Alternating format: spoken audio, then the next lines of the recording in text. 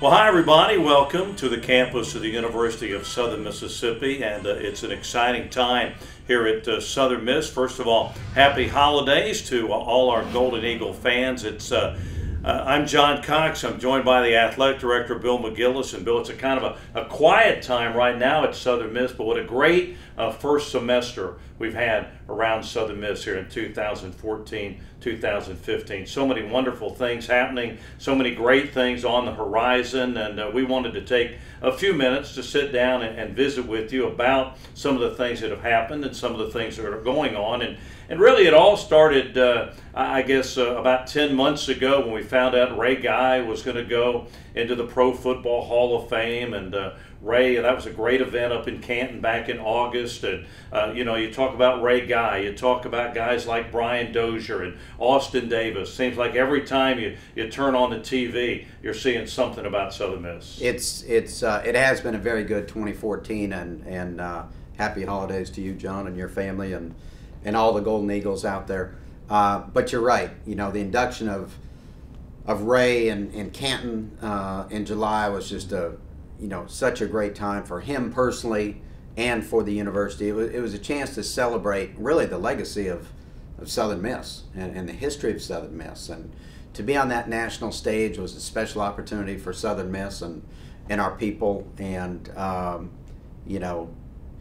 we ended up celebrating Ray's achievements again during the football season, which was really neat and really a special time. And you're right. I mean, we have so many great former student athletes here who have done so many things at a big level, and to see it continue with Austin Davis, having a terrific season when given the opportunity by the Rams, and Brian Dozier as an all-star. And it's also neat to see a lot of these guys back on campus. Brian is here almost every day in the new baseball weight room, which I know we'll talk about. Right. And Brett Favre. Brett's been involved this year, and there's just so many. You can't mention them all. But Ray's kind of crowning achievement to his career was just a spectacular way to start the year.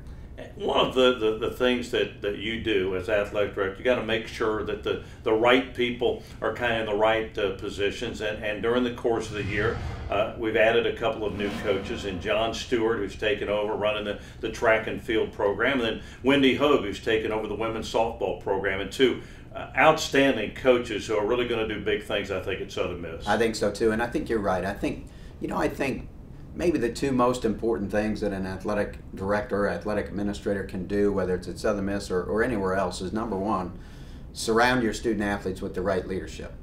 Men and women of integrity that are good role models, where character development's important to them, along with all of the on-the-field attributes. And we've got an outstanding group of head coaches here. We've got a very strong administrative staff of folks that serve our student athletes and our coaches, and that's part of what makes this place special, and it's part of why Southern Miss has obviously had so much success historically, is the great leadership of head coaches. And John Stewart had a great 15-year run as an assistant coach at Georgia, had been a head coach before that, and I think will do great things with their track and field program. And then Wendy Hogue, a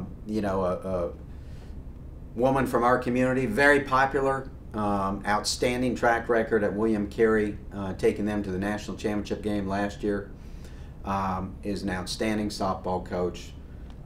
Again, a great role model for young women. She's a native of the Pine Belt area, and was very, very excited that she chose to join us at Southern Miss. And I think you'll also see great things in softball moving forward. Lots of things in the news concerning Southern Miss, but maybe the biggest most recently has been the logo. Talk a little bit about that process, how that went along, how it began, and how it's starting to finish up now. Yeah, it's taken some time, and as most of our fans know, and if they don't, I'd encourage them to go to the special website that was created, southernmisslogo.com. But a court decision in 2011 essentially mandated that the university change its logo. As a result of the University of Iowa believing that our logo too closely resembled the Iowa Hawkeye. A lot of disagreement about that, probably myself included. But But we asked Rodney Richardson and his team at Rare Design here in Hattiesburg, a phenomenal firm, to look at modifying our logo and kind of go through a process of evolution, not revolution. Keep some of the characteristics and features of the eagle head logo that was adopted, I think, 11 years ago, that our fans enjoy, that a lot of equity has been built up in. And so we asked him to do that. He came up with 2 or 3 very good options. As you know, we share those with our fans to get their feedback, and it was a tremendous response from our people. Over 2,500 Southern Miss folks left comments on that website. And I think both of those logos, and they really closely resembled each other, both of them were very well received. Probably a few more favored. The traditional eye logo, which keeps the same eye as the existing Golden Eagle head, got a few more votes. I think 57% of the votes, and but it was a great response, and I think people are overwhelmingly positive about where that's going to end up. Now, we're not at the finish line yet. We're not going to produce any product yet. We're not going to give the go-ahead to vendors and manufacturers to create items with the new logo, because we don't want to hiccup until we get to the finish line. So we're going to be patient. We're going to take a conservative approach. It's probably going to take 6 to 12 months to have the mark trademarked by the U.S. Patent and Trademark Office. That's underway. We've already submitted the mark, and very confident that before we get to the fall, that logo will be approved, and we'll have plenty of merchandise and apparel with the new logo going into the football season. Well, speaking of football season, that's just finished up at Southern Miss, and of course Todd Monken, the head coach. I think there's, without question, around the country, people know Todd Monken's a guy who's doing it the right way, of getting Southern Miss back to where Southern Miss fans want it to be and where Southern Miss football wants to be. Talk about this past football season, Coach Monken, and some of the things that you saw that Golden Eagle football improved in and got better at as they take that step towards getting back where we want to be. I do want to make it very clear, to our folks, that I have tremendous confidence in Todd Monken. Been around a lot of college football coaches. He's an outstanding leader, a great mentor of young men. He's very consistent. He's very bright. And I think he's rebuilding this program to stand the test of time. And all of us as fans would love the scoreboard to reflect a few more W's, but I think we're on a great path in football under his leadership. Very, very confident where it's heading. I think we have a chance to have a very successful season in 2015. You got to look back at where we were 2 years ago, and it's going to be an incremental climb back. I was in New York City last week, John, at the National Football Foundation Awards dinner, probably the biggest event in college football annually, and had a chance to talk to a lot of people about Southern Miss and about Todd Monken. They'd asked me about our football program. And, I took every opportunity to remind them that this is the 33rd winningest program in the history of college football, and it's happening right now. The restoration's underway. And, as you follow up more closely than anybody. We've got 11 starters back on offense next year, a number of starters on defense. We redshirted good players. We're going to have greater depth. Some of those areas that Coach Monken and his staff wanted to shore up, that's happening. A very, very good December recruiting period resulted in, I think, 8 or 9 young men signing with us who will be here in January, which is a lot different than coming in the fall. And so I feel great. Winning football is on the horizon. It's being done the right way, and I feel, really good about the bright days ahead with our football program. And I think you'd agree with this. I think if you looked at it with an open eye, each and every game this year, the team got better. Now, sometimes it was a bit, sometimes it was a big portion that they got better, but it got better each and every week, I thought, during the season.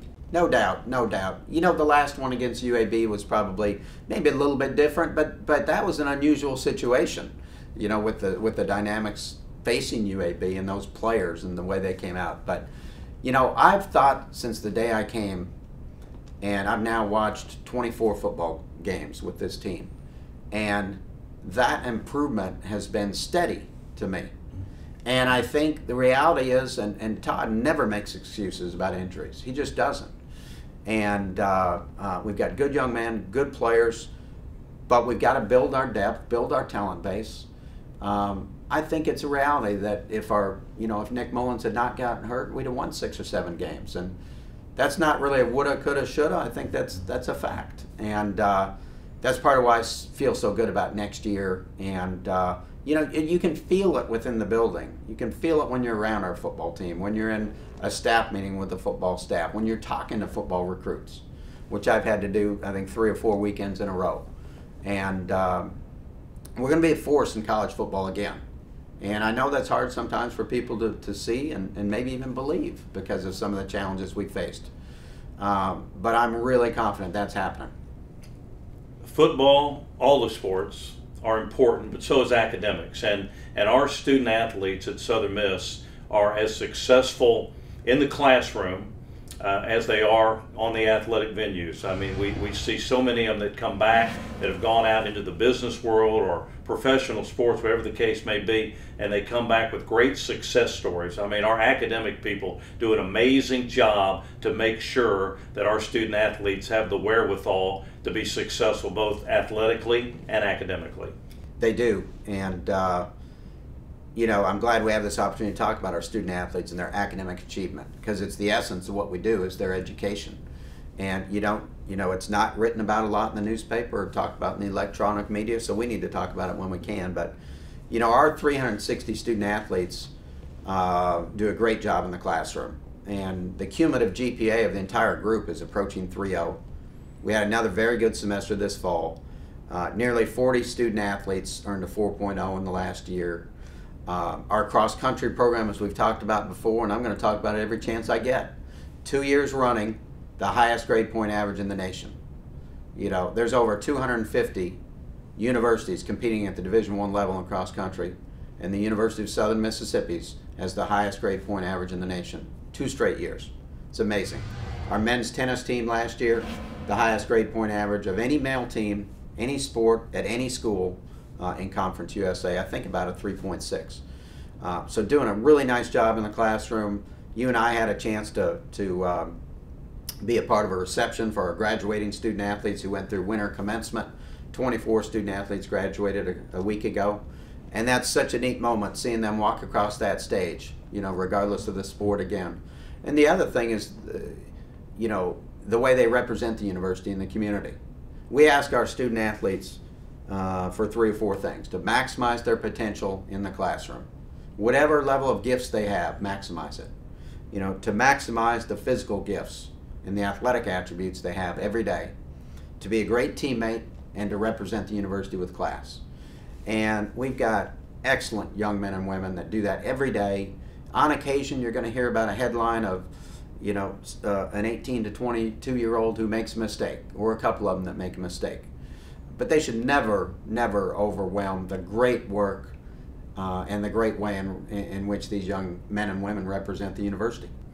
I think that's the neat thing. I love that moment when they graduate, because that's when it kind of hits them, I think, a little bit, that what their experience at Southern Miss, whether it's been 4 years or 5 years or 2 years, whatever the case may be. And when they come back years later, it's neat to know what Southern Miss has meant to them. That's really what makes it special. Championships are great, wins are great, but it's neat to see those student athletes come back and know, hey, I'm glad I'm a part of what's going on at Southern Miss. It sure is. And as you talk about that, it brought me back to several things this fall. It brought me back to homecoming and the number of student athletes that came back, and you and I and others had a chance to visit with from all sports.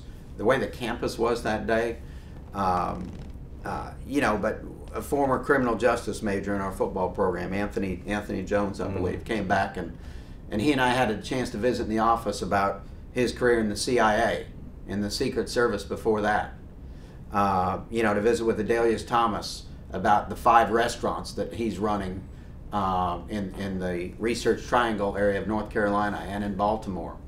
The 20-plus swimmers that we had back that competed here in the 80s, and what it meant for them to come back to the university and to hear the great things they're doing. That's what it's about. And when I talk to prospective student athletes about coming to Southern Miss, and we talk about facilities and tradition, a lot of different things, I always try to draw them back to making a decision about the people. And I've heard Dr. Bennett reference the Southern Miss spirit, you know, and you and I had a chance to visit with a young man this morning about that, and it's a special thing here. And to see the student athletes do so well academically here, go on to great things in their careers, and then come back to campus is you know, one of the most fulfilling things I know as an athletic director, as a coach, as a faculty member, for all of us in higher education. The year and a half or so you've been the athletic director at Southern Miss, and I've gotten a chance to know you. One thing that I know is you've got a great vision for Southern Miss, and it's not a short-term vision, not a couple of weeks or a couple of months down the road. You're looking at a year down the road, or 5 years down the road, 10 or 15 years down the road of positioning Southern Miss to do all the things that our fans want it to be able to do. Talk about your vision and how you see Southern Miss in the future for this athletic program. And I think, John, it's our vision, and you and I have had a chance to talk about it. Our staff has had a chance to talk about it. The leadership of the university has had a chance to talk about it, and our fans certainly talk about it. But and I get asked a lot about that. What's your vision? What's on the horizon? You know, where are we headed, and how are we going to get there? And you know, I don't think it's an overly complex formula. I think our expectations and our aspirations, you know, should be very clear. But I think generally speaking, what we all need to talk about is having a model intercollegiate athletics program at Southern Miss. And we can do that. And what is that? What's it defined by? I think it's defined by 4 or 5 things. One is the quality of the student athlete experience. When they leave here, do they feel like they're Golden Eagles for life? And have they had a great experience at Southern Miss? That, to me, is number one. Okay. Secondly is, are we graduating our student athletes at a really high rate? And we are. We're graduating almost every single young woman and young man that comes through this program at a rate that's higher than the student body, which is doing great things as a student body. But our student athletes are doing that.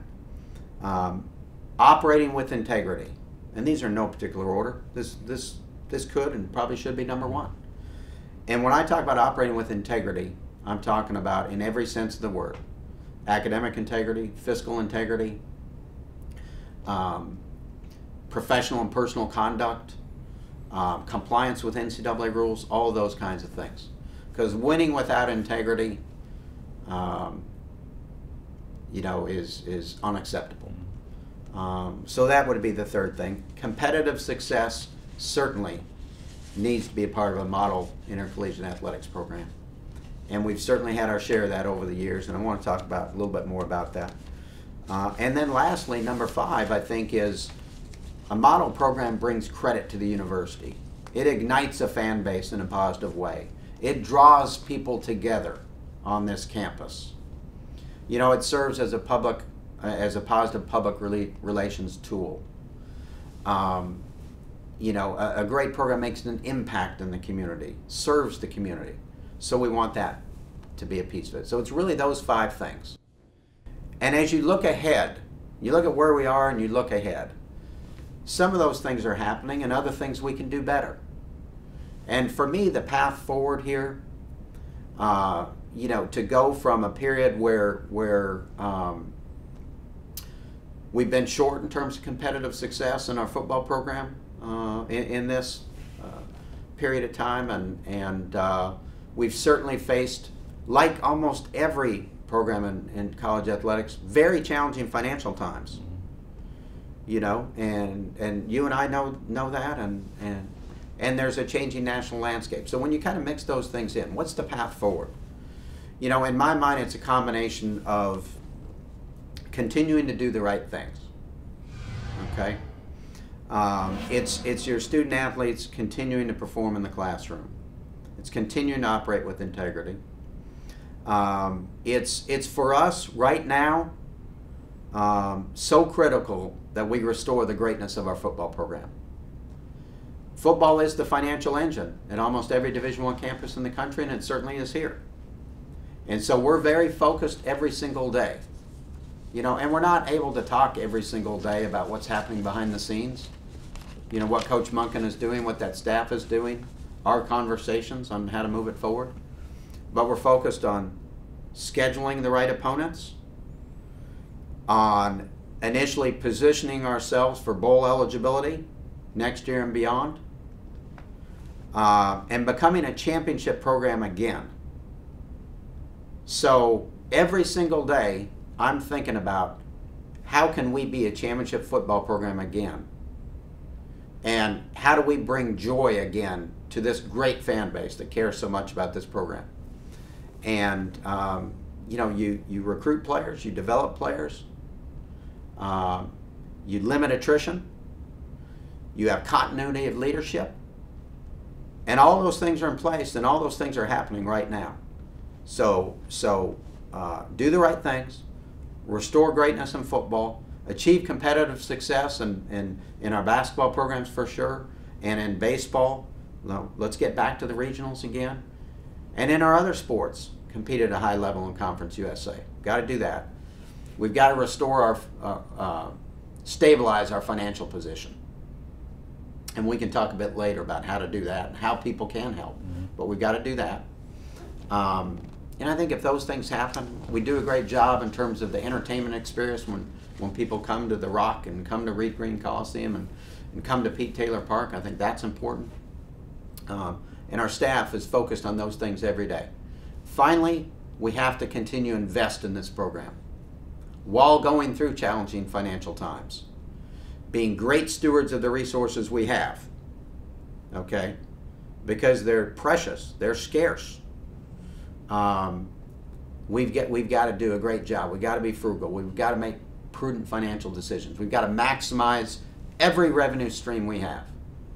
Every contract we have, we've got to maximize. Every revenue opportunity, merchandising, licensing, concessions, parking, whatever it is, we've got to do that. But we got to invest. We have to invest, John. We've got to invest in our facilities. We've got to invest in our student athletes, invest in our staff.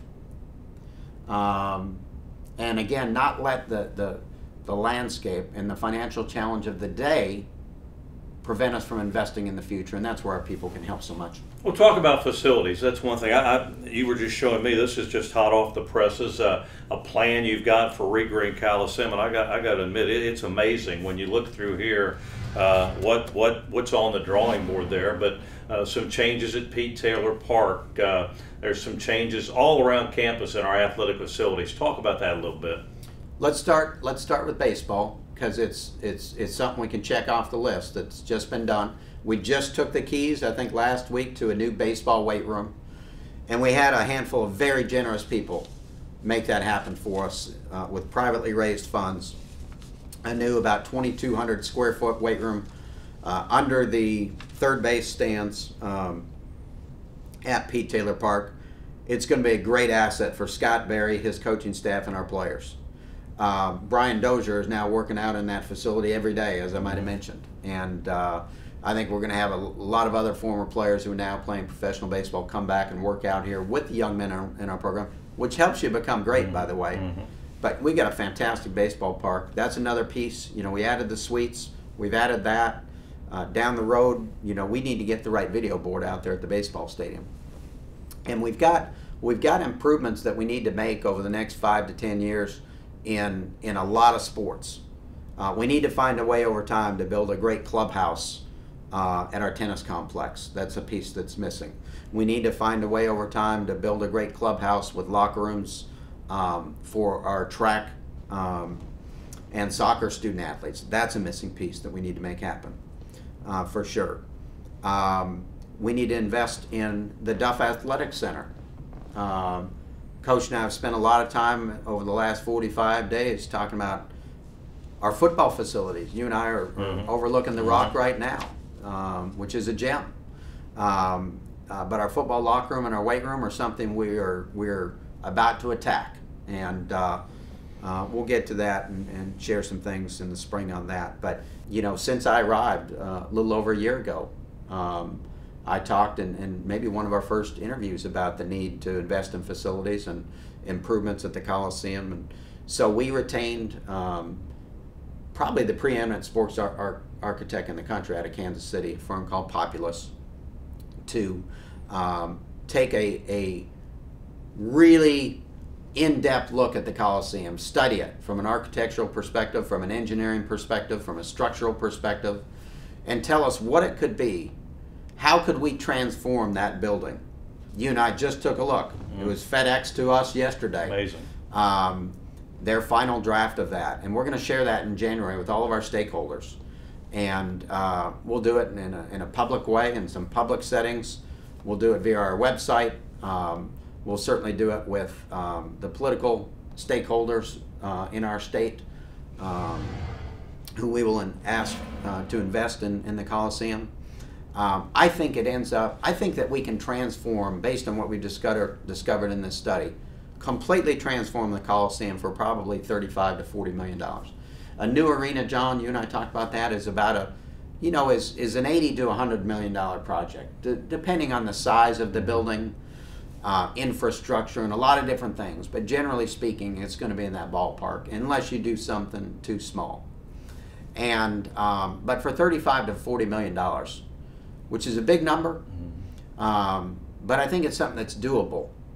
And the plans that we'll share reduce the size just a little bit, down to from 76 to 7,800, down to about 7,000, or maybe just under 7,000 seats, going from bench seating primarily to chairbacks, hospitality space, club space, additional locker rooms, a new video board, new ribbon boards, the bells and whistles, a new concourse, a new grand entry facing 4th Street. A lot of exciting ideas and opportunities. So part one was simply get this study done by the right people in the right way, and that's why it took some time. And we didn't want to share it prematurely because we wanted to make sure it was right, but really excited to share that with people early this spring, in January. And then we're all going to have to come together and look at, okay, how can we fund this as a community? Because it's not about the University of Southern Mississippi only, or maybe even, from a majority perspective. The Reed Green Coliseum is the public venue for this part of Mississippi. And as we've talked about, and a lot of people in the community have talked to me about, we're not getting any concerts, any family shows, any of those big events that we used to get here. And so we're going to need everybody in the community to jump on board on this one and join with us in determining how we can fund this kind of project. And I know from personal conversations with promoters, some of the biggest promoters in the country, that if we're able to restore Reed Green Coliseum to a state-of-the-art condition and do the kinds of things talked about in this study, we will get big-time concerts, big-time events, and we're going to bring our own big-time basketball, big-time volleyball to Hattiesburg. Talk a little bit about talking about bringing things to our campus. We've recently had the Conference USA Volleyball Championships, who were very successful. News the other day, the baseball tournament is coming back to Hattiesburg, to Pete Taylor Park. How important is it to get those conference championships in our venues, on our campus, in our community? Very important. And again, that's something I talked about during my first year, and we were able to get the Conference USA baseball tournament back here last year. We had the conference volleyball tournament here this year. We weren't fortunate enough to win it, but I think it was great for our team, great for our community to host that event. We'll have baseball back in 2015, just announced, and we're going to pursue it in future years as well. And I think it's important for a lot of reasons. And let's talk about the high school state all-star game and state championships as well today. But it gives our teams a great chance to win if we're hosting those events. And it makes a big economic impact on our community. When that volleyball tournament came here, those 8 schools that came here filled up a lot of hotel rooms, ate in a lot of restaurants. And I want our program, it goes back to the kind of that 5th area of a model intercollegiate athletics program, serving and impacting the community. And every time we host a big event, you know, we put heads on beds. And again, meals are eaten here. People come in, they experience this beautiful campus and our great community. Selfishly, I like the chance it gives us to win. I like our kids to be able to sleep in their own bed when they're competing for a championship. And so we're going to try to do that again. We submitted a bid to host the Conference USA basketball tournament. It was awarded to Birmingham this year.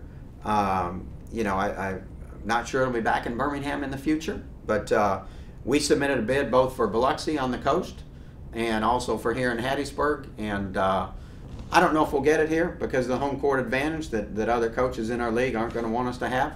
But we're going to keep bidding on those kinds of events. And you know, the university is going to host, as I mentioned, the Mississippi-Alabama State High School Football All-Star Game next year. It'll be the first time in 27 years that event has been, you know, in Mississippi. And going to be a great event, And so we're looking forward to that. And then also looking forward to hosting the state high school football championships in the future. And really optimistic we're going to have the chance to do that as well in the years to come. When I'm out and around, I know when you're out and around as well, people are always asking, what can I do? How can I help? And obviously some are capable of doing more than others, but what's your answer when somebody says, Bill, what can I do to help Southern Miss Athletics get where it wants to be? That is a great question. And, you know, it's probably one of the 3 or 4 questions I get the most, John. I think those questions most are, how can I help? You know, are we going to win again in football? What's going on with Conference USA? And the national landscape. So we'll touch on all of them before we're done today. But, you know, in terms of how people can help, I think 3 or 4 ways. One, sharing a positive message about Southern Miss. Speaking positively about our program during the challenging times, I think is very, very important. And because great things are happening, even though the scoreboard, the headline might not always, or the chat room might not always reflect it, great things are happening. You know, the incredible amount of construction on this campus, the great work of Dr. Bennett, the great work of our faculty, great stuff is happening at Southern Miss, and we need to share that positive message every day. That's one, first and foremost. Secondly is supporting our student athletes here. As I mentioned before, and it's no secret, and it's never been a secret at Southern Miss. You know, outside of the high resource 5 conferences, it's a financial battle every day in intercollegiate athletics, as it is in higher education. And we're no different. And Southern Miss has always kind of outperformed its resources, perhaps. And we've always been lean. We're going to continue to be lean, be responsible. But we need everybody that cares about Southern Miss to, if possible, to buy a season ticket. Buy a season ticket. Buy one this spring. Buy one for the 2015 football season. Filling up the Rock is probably the single most important thing we can do. I know how it lifts up a football team. I know how it impacts recruiting. And I know what it's going to mean to the financial bottom line. It's going to drive all revenue streams. So purchasing a season ticket. And we priced our season tickets in all sports to pretty much accommodate everybody. The person that can afford the club seat or a suite certainly has that opportunity. But the vast majority of our people are going to be in the grandstands. And we've got, you know, the top of the Rock, the corner of the Rock, you know, is maybe the best bargain in college football. And the same at basketball and baseball. We've fairly priced our tickets. So share a positive message. Buy a season ticket if you can. Buy an individual game ticket if you can. But season tickets are really, really important to us, and right now is very important. Right now is the time. All right, you mentioned the national landscape. What's going on? NCAA, the national landscape, Southern Miss, UAB, and Conference USA, all kinds of things going on out there. They are, and kind of a segue into that, John. You know, talking about the Eagle Club, you had asked me about that offline a moment ago. That's the other piece. You know, what is the Eagle Club? The Eagle Club is all of us coming together at whatever level we can, whether it's $50 or thousands of dollars, whatever level we can. Every contribution to support student athlete scholarships is meaningful. And we need to grow the Eagle Club from a couple of thousand members. We need to double that. We need to grow this over 4 or 5 years to 4,000, 5,000 members. That impacts, you know, how we're positioned nationally, how we're positioned in Conference USA, to your question. Let's talk UAB, Conference USA, and the national landscape in that order. People have asked me about those things. My response to UAB, tragic's a really strong word, but for those student athletes and for many members of that community, probably it's a term that's okay to use. You know, very disappointing, very disheartening for the folks at UAB. UAB has asked to remain in Conference USA and all of its other sports, and at our winter meetings in January with all of the athletic directors, all of the presidents will consider that. We're not really going to talk about it before then. And then expanding membership in Conference USA, that's when we'll first talk about that as well. There's going to be institutions that want to join Conference USA. If UAB departs, we're at 13 members. 14 is probably a better number. I'm not necessarily for expanding to 14 unless another member clearly adds value, because I don't necessarily want to split the financial pie by a 14th member unless it adds value. But we'll get to that this spring as a league. And then the national landscape, so much change. You know, and what's on the horizon for Southern Miss, and what is the college football playoff landscape, and the Big 12 situation not getting a team in. What does that mean? None of us have a crystal ball. You know, the last 5 to 10 years, last 24 months have proven how fluid the times are and remain. You know, the 129 schools, 128 without UAB, that are going to be competing at the FBS level in football are going to stay together. That's first and foremost something everybody needs to know. We're all staying in it together. There may be some continued shifting of resources and greater autonomy given to the high resource 5 conferences. But we're still going to be competing on the playing field with those folks and going toe-to-toe as we always have at Southern Miss. I've made the statement last summer that Conference USA is not our destination, but it is our home. And our mission today needs to become the very best program in Conference USA, become champions in Conference USA. And we've got to focus on that every day. We're not there yet. We've been there before. We'll be there again. We got to focus on that, being the best in this league. And I think if we're the best in this league, if we're back to an 8, 9, 10, 11, 12 win football team, which we can be, winning championships in the future in basketball, going to the regionals in baseball, I think we'll have an excited fan base. And that's going to position us within that national landscape. You know, whether an opportunity comes up in another conference down the road remains to be seen. But you, and our fans can tell the story of Southern Miss Athletics, like I did in New York last week, over and over and over. I probably talked to 5 members, one-on-one, of the national media about the greatness of Southern Miss and about this 2-3 year window in football being a hiccup, because that's all it is. And those that doubt what Southern Miss can be in the future are mistaken. Great days are on the horizon for this program, and I know sometimes that's difficult to see, but I know you see it. I know a lot of fans see it. I want more fans to see it and know it, and I think in the days ahead they will. All right, before we wrap up, as we turn the corner into 2015, we've got our winter sports that are competing right now. The spring sports will be started before long. And then before you know it, football season is back. Mississippi State is the football season opener for 2015. Talk about all that a little bit, because that's one of those things we're talking about. The future's so bright around here. Let's rip through that. Let's start with basketball, move into the spring sports. You know, I think both Doc Sadler and Joy McNillis are going to do great things. Joy had a phenomenal year last year. She's got that program stabilized in good position for continued success, and she's a tremendous role model. And I think Doc will do the same thing in building this basketball program based on the history. But we're going to go through a transition right now. That's clear. We've got a young team, new players, lost 5 senior starters. And we've got another issue or two we got to work through. But that's why, in part, why I like having a very experienced head coach. And I know you do as well, and you've spent a lot of time with Doc. And so we'll get through this challenging time and do good things again in basketball. I think we've got very exciting baseball and softball seasons on the horizon. And then in golf and tennis and track, good things are going to happen. That's going to lead the way into football.